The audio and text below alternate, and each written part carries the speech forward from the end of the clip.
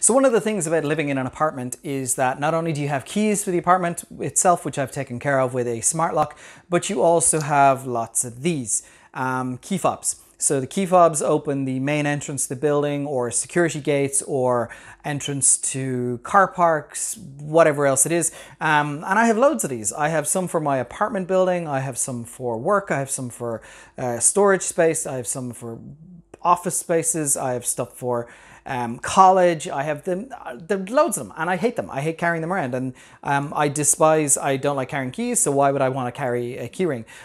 So I'm going to show you in this video a way that you can actually get rid of these, but not only these, any sort of kind of RFID card that you have for tagging in or out of places, or any kind of security fob that you may have. I'm going to show you that it is possible to not only get rid of these, but also maybe make them smaller or make them more convenient for your life, while not necessarily not using them at all, if that makes sense. So I'm going to show you a way of making these things into these things, and even putting them into stickers as small as these things, which is really, really cool. So I'm going to show you how to do that very, very quickly in this video, but also stick around at the end, because I do have one note of caution, or just a note that you should be aware of if you're going to do this at the end of the video. So with that in mind, stick around.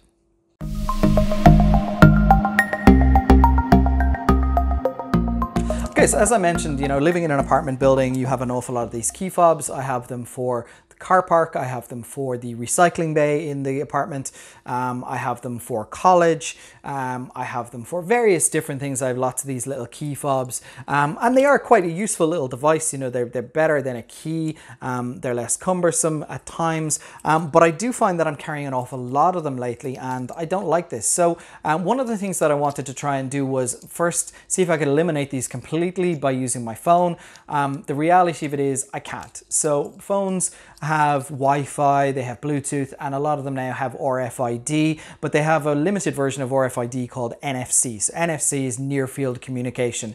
And this works for things like Google Pay and Android Pay, and it works for limited transport services, depending on where you live, but that's pretty much it. It's not going to work for fobs, for security access and whatever else, because they're different frequencies, different standards, etc. And it's just not going to be compatible. So these things, the security cards and the fobs, a lot of them use a frequency like 125 megahertz, for example, to communicate, and they have a little bit of data on them that lets you in and out of the building, or in and out of the door, or whatever else.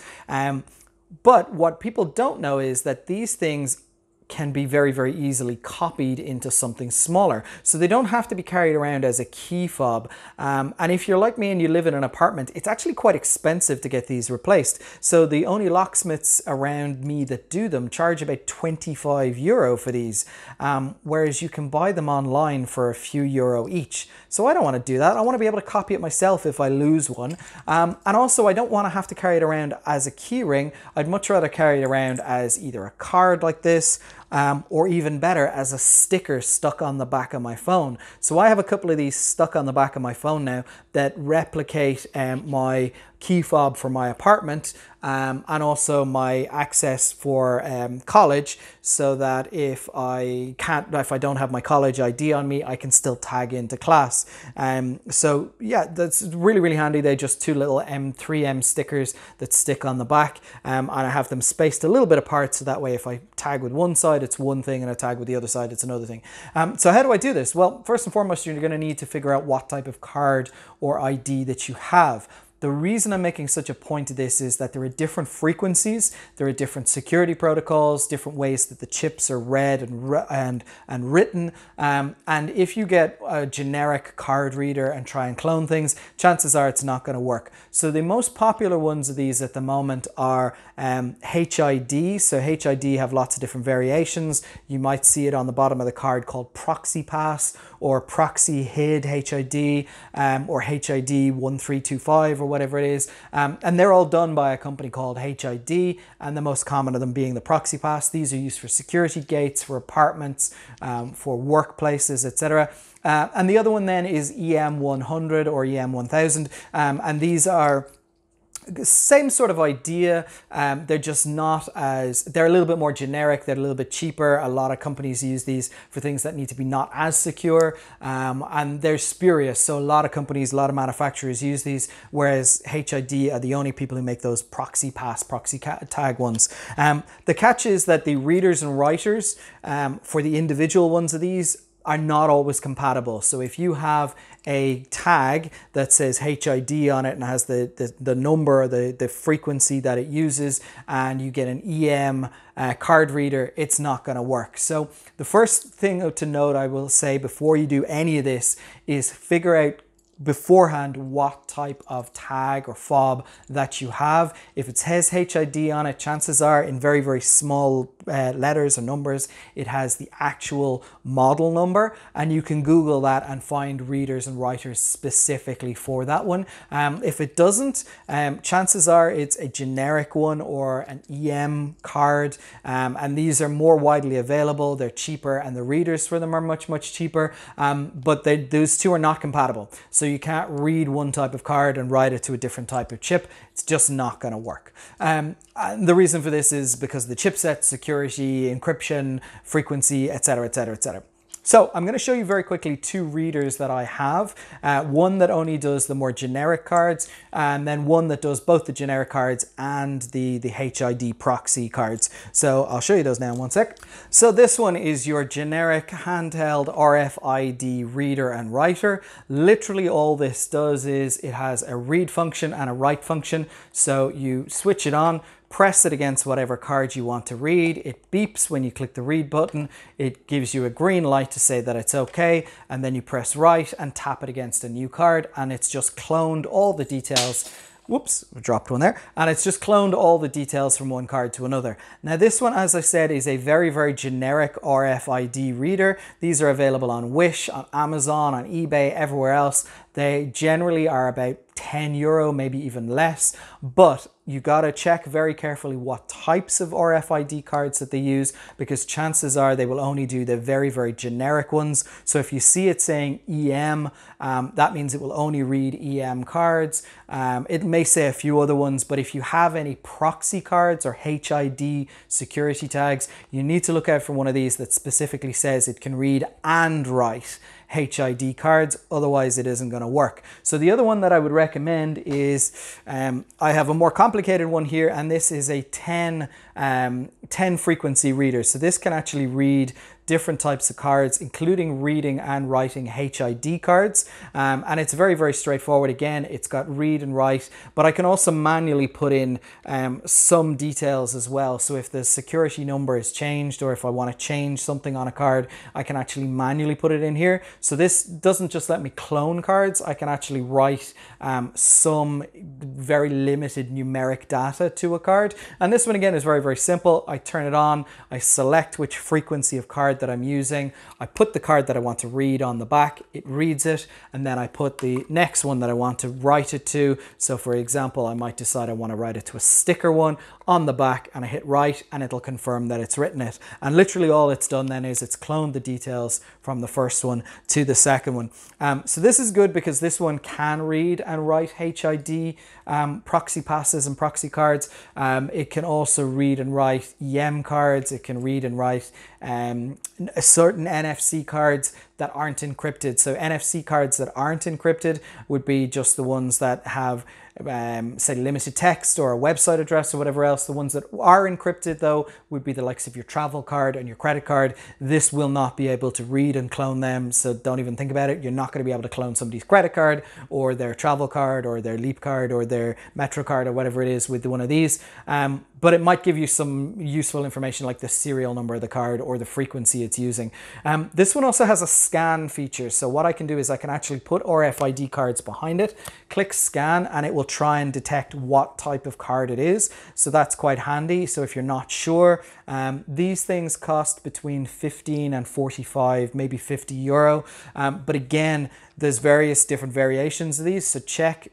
If you can check what type of card you have first, great, before you go off and buy one. And again, make sure that it can read and write. One little note of interest is that there is a type of card out there, and actually these stickers are one of those. They're called T5577, I think they're called, and these are multi-purpose tags. So what I mean by multi-purpose is they can actually store the information from different types of tags. So it doesn't matter what type of tag you're reading from, this can store the details from a lot of different ones. So if you're for example, if you're trying to clone a HID tag, this, even though it's not made by HID, this T5577, and I'll include links to these below, can actually store the details. So you don't have to buy one specifically from HID because these are cheaper. The reason this is interesting is because you can get these in lots of different variations. So you can get them as little stickers like these, you can get them in cards like these, and you can even get them as wristbands like these. So you can actually copy, for example, your security tag onto that wristband, wear it around your wrist, and tag open your door when you come home. So that's really, really cool. So that's a T5577 chip, and that can actually emulate either a proxy pass, a HID proxy card, or any other type of RF within reason. Some, not all of them. Again, check which type you have first, but it will do the EM 1000 and it will do the HID tags, because I have tried those and it works.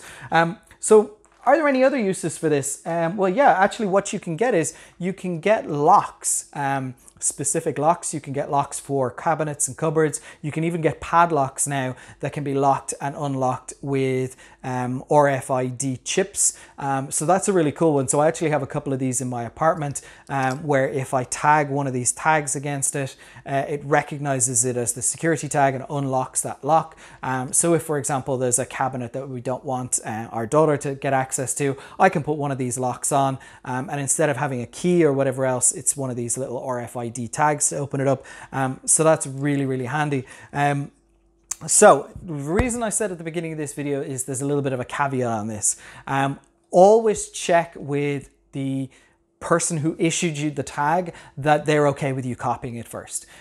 So don't go off and try and copy these and create thousands and thousands of copies because you might get in trouble. And that's completely dependent on the workplace that you work in, the apartment building that you work in. You know, I can go to my concierge in my building and I can ask him for a replacement tag and they'll give me one, but they'll charge me about 25 bucks for it. So I don't want to do that. But I have said to them, can I just go off and get one of these made myself? And they've gone, yeah, absolutely. You can just go off and pay for it yourself because it's less work for them. Fine. So that's okay. But if you're cloning your work ID, for example, they may not appreciate that. They may not appreciate that you have now created a second copy of your work ID because a lot of the work IDs use the same frequencies and the same HID technology. So don't do that without checking with them first. But if they're okay with it, you could potentially then get yourself some wristbands to let you in and out of work or let you in and out of your apartment. Or you can even, and there's another one dropped on the floor, you can even get these little stickers. These again are T5577 tags. So I've cloned my apartment building entrance onto this, stuck it on the back of my phone, and now I don't need to carry my keys and I don't need to carry the key fob. So that's really, really cool. Last thing to note as well is that and this is maybe a little bit in the future, T5577 chips, you can actually get them implanted in you. So you can get subdermal implants and have them in your arm or your hand or whatever else. So you could actually have potentially your ID tag or your key fob for your apartment in your hand and just walk up to your door and go blip and walk in using your hand. So that's not that expensive. You can buy the chips online for about 50-60 euro, and then you just need to find somebody who's qualified to insert these, and they put them in the little fleshy bit between your thumb and your forefinger. I considered this myself just to try it out to see what it was like, because they can be overwritten and rewritten and whatever else. But maybe that's a little bit down the line for me yet. I'll stick with just having the little sticker on the back of my phone. But it does give you a lot of options. So I know a lot of people have asked me, you know, I don't like carrying these. Is there anything I can do about them? There is. You can replace them with wristbands. You can replace them with stickers. You can replace them with credit card size things. But again, the most important takeaway from this video is check what type of card it is first, because they're not compatible and the readers will only work to read and write certain ones. So make sure you get the right one first. make sure it's specifically to the model number that you have. I'd highly recommend though if you are getting one at all, get a multi one, get one that's compatible with lots of different types, because you may find later on down the line somebody gives you another tag for something else and you want to do the same thing, and you don't want to have to buy a separate reader for each and every time.